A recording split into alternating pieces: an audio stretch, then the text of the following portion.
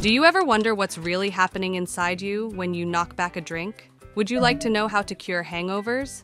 Every sip of alcohol sets off a chain reaction that travels from your taste, a hangover, e-buds to the deepest corners of your body.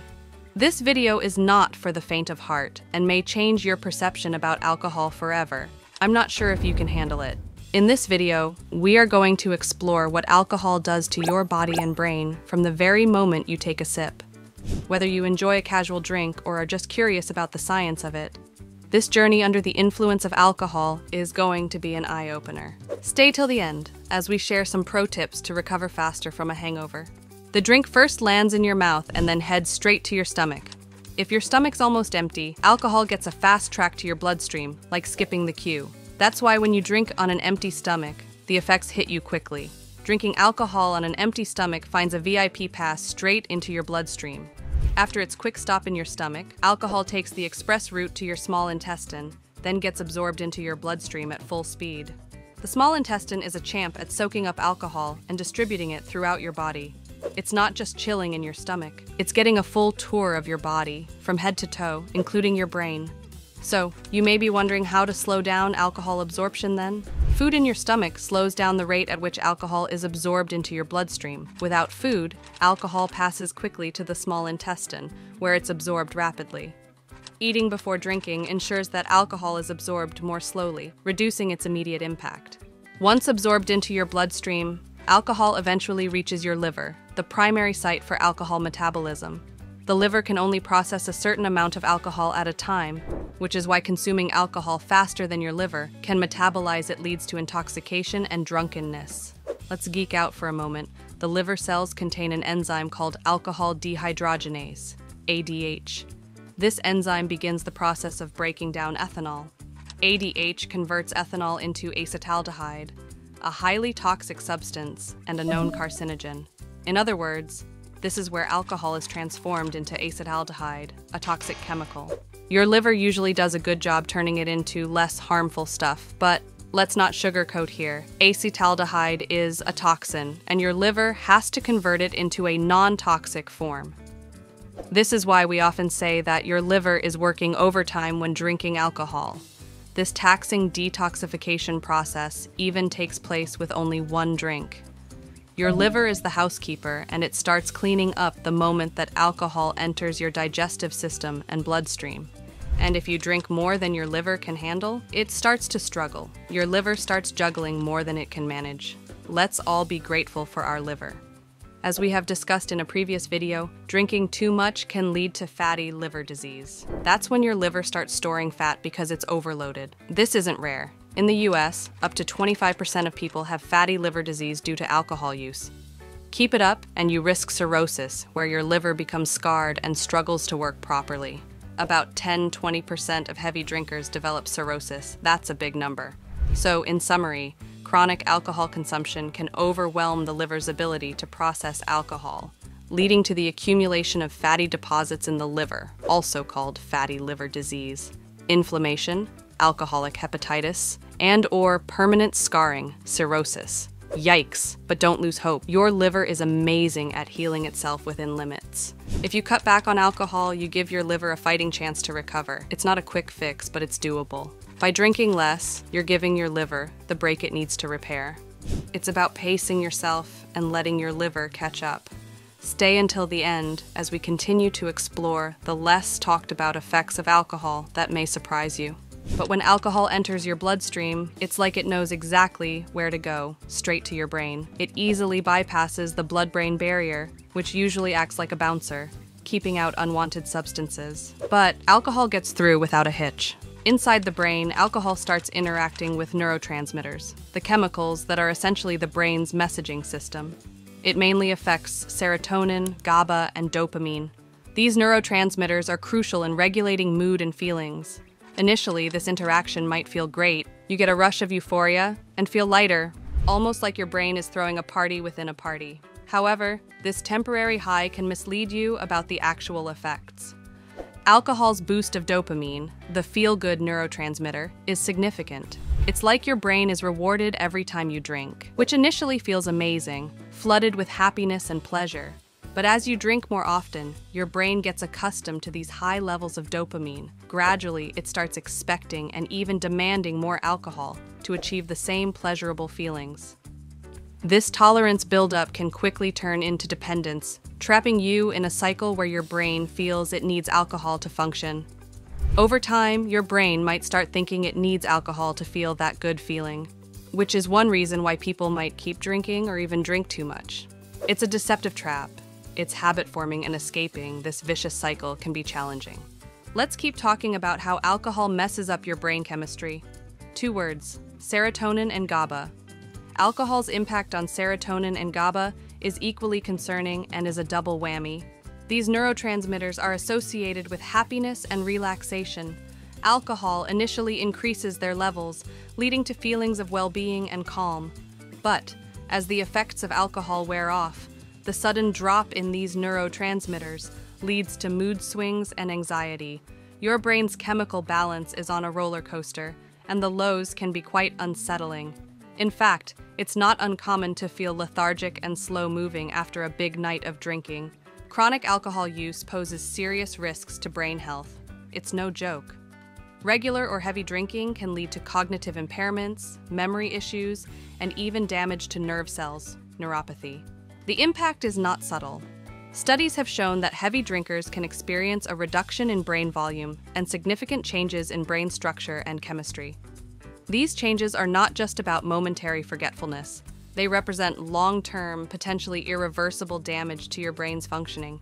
It's hard to believe that very little is spoken about this. Would it be because drinking is socially and widely accepted?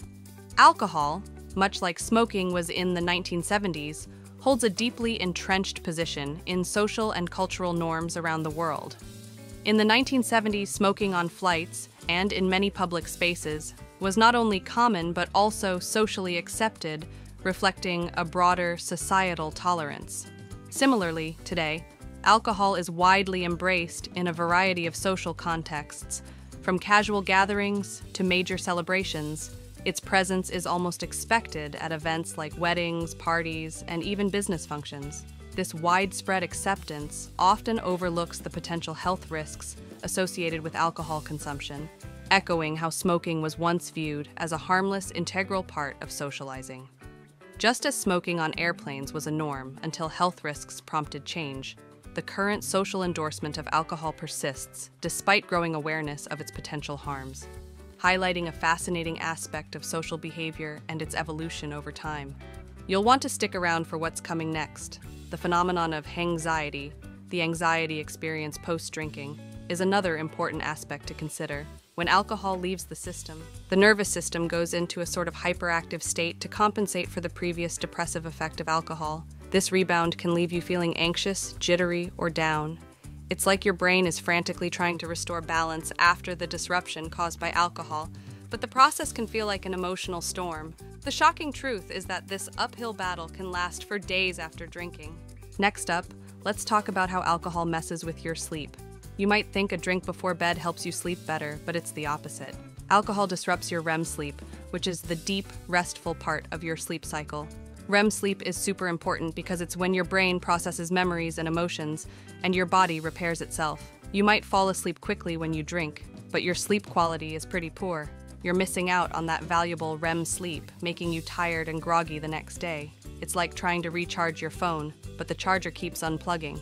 Studies have shown that even moderate alcohol consumption can significantly decrease REM sleep, and chronic alcohol use can lead to persistent sleep problems. So simply put, you wake up the next day feeling lethargic, unrefreshed, and tired. Moving on to your gut, alcohol has a significant impact there too. Your gut is home to trillions of bacteria, the gut microbiome, which play a huge role in your health. They help with digestion, protect against infection, and even affect your mood and immune system.